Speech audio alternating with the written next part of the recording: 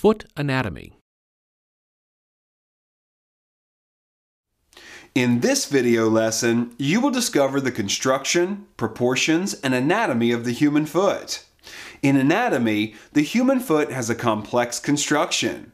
It consists of 26 bones. The human foot appears very different when viewed from front, side, or back. Many art students find it quite challenging to depict a foot realistically. In this video, I will show you the main things you need to know to draw a foot from live memory or imagination. Let us make a quick and simplified sketch of a foot following the drawing canons of the Renaissance artist Botticelli. In his paintings, human figures seem to be floating in the air as if they are standing on tiptoe.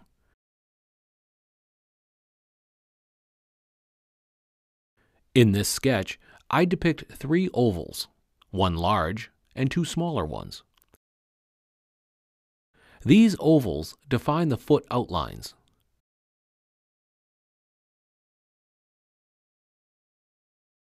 The main axis of the top oval is tilted diagonally.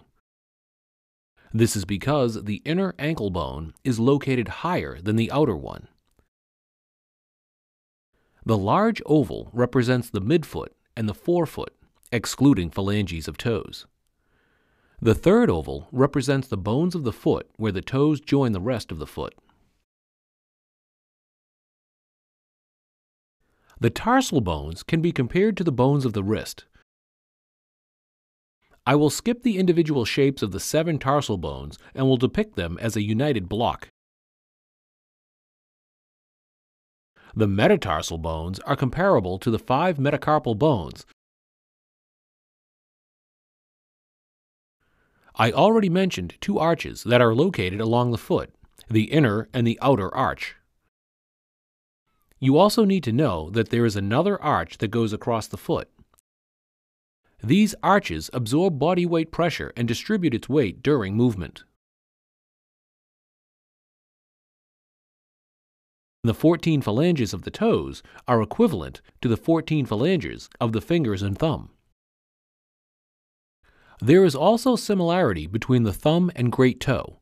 They both have only 2 phalanges.